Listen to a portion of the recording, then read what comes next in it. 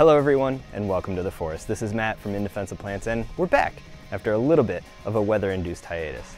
Many of you watching can probably empathize with the fact that we've had a bit of a delay with spring here. It's been miserably cold, and we're getting a lot of snow. Now, this isn't too unfamiliar for this region. Historically speaking, we would have had a lot later of a winter than what we've experienced in the last few years, but nonetheless, we're getting a little cabin fevery. So today, it's nice out. There's plenty of things going on in the forest, and we're going in search of one plant that is very near and dear to my heart, the white trout lily. Now, where I'm from in New York, it's a rare species and it's declining because of invasive species, which we'll touch on in a little bit. But here in Illinois, where I live now, it's everywhere. In fact, I'm not even gonna lie to you, we're gonna find it today. And it's a really special little plant, and along the way, we're gonna see all of its fun little friends. So come on, let's go look for it.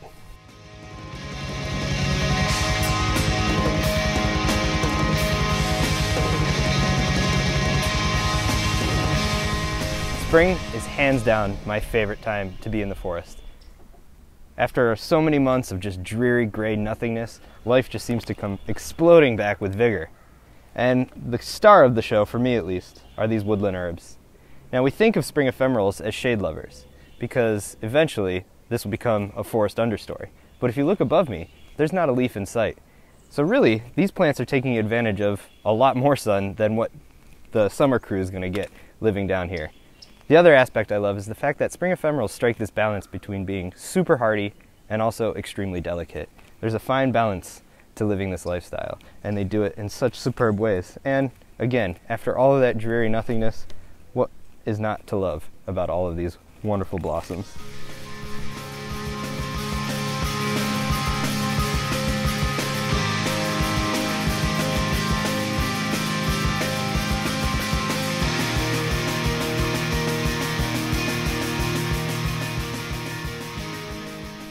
One of the other things I really admire about spring ephemerals is just their longevity.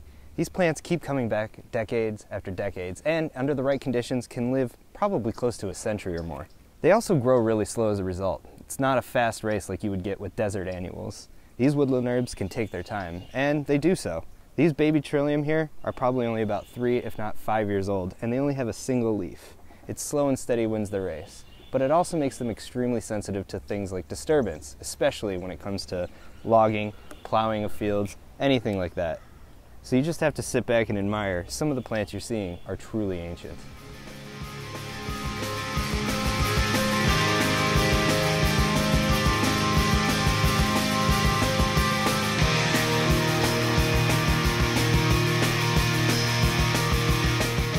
And here is what we came looking for. Ladies and gentlemen, this is the white trout lily.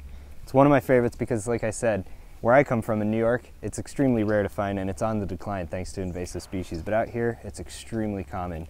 Now, if you look at these leaves, you'll notice we've probably been seeing them throughout this entire video, but it's this speckling that gives them the common name trout lily, because I guess trout are speckled. There's another common name for these too, the dogtooth violets. And they're not violets, and the dogtooth might seem strange until you see what their corms look like underground. It looks like the tooth of a canine. But besides all of that, these are just a charming woodland herb, really worth getting to know. They have these downward pointing flowers, which gives us this air of modesty, these beautiful white petals that can actually range quite a bit in color. In fact, from up above looking down onto it, I see hues of blue and even some grays. It's really nice if you get down and up close with it. Now, the last few days have been really cold. In fact, we've gotten snow. And these have only been in bloom for a couple of those days, which tells you just how hardy this species can really be. And as you can imagine, insects are really hard to come by this time of year. It's kind of luck whether or not there's enough out to pollinate these flowers. And it does have a backup plan. These plants reproduce largely vegetatively. So when you go out into the woods and you see a whole colony of trout lily leaves, it's likely that they're either clones or very closely related. In the event that they do get pollinated, this stem here that bears the flower and the ovaries will eventually bend down to the ground, and that's where the seeds will ripen. That way, when the pod opens up, they can attract their seed dispersers, which are actually ants. Now, I wish we could show you this right now, but it's not that time yet. The seeds of this plant look like tiny black BBs with little fatty capsules attached to them, and it's those fatty capsules that attract ants that ants want to take back to their nest. They feed on the fat and then throw away the seed into a nutrient-rich midden, where the plant can then germinate and grow. Now, seeing a lot of these is a really good indication that the forest has not been disturbed in a while. They do not survive plowing or a lot of trampling. So celebrate it when you do find a large colony. Now, they may be common here today, but commonness and rarity are just snapshots in time, and there's one plant in particular that I can see from the corner of my eye over here that is threatening the survival of woodland herbs like this. And let's go look at it so I can explain a little bit more about why it's doing the damage that it's doing.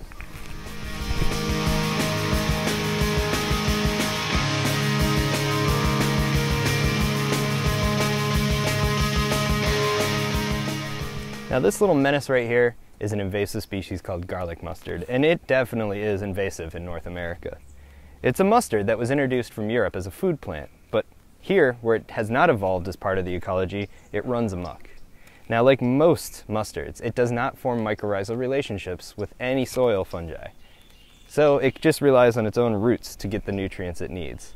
Now, other plants aren't so lucky, and here in North America, where again it's not part of the ecology, it releases compounds that actually kill off mycorrhizal fungi, putting the plants around it at a disadvantage. As such, it can increase its populations to an insane degree and really crowd out spring ephemerals and other woodland herbs in the process. In fact, some research shows that it even harms trees.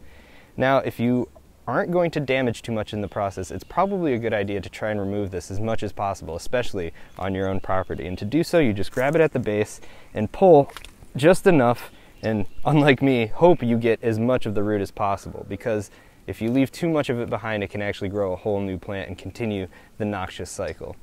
It's everywhere. We're probably not going to eliminate it, but it's all about management, and I've seen a lot of success, especially on smaller properties. So do your part and remove invasive species like this. You'll be really happy you did.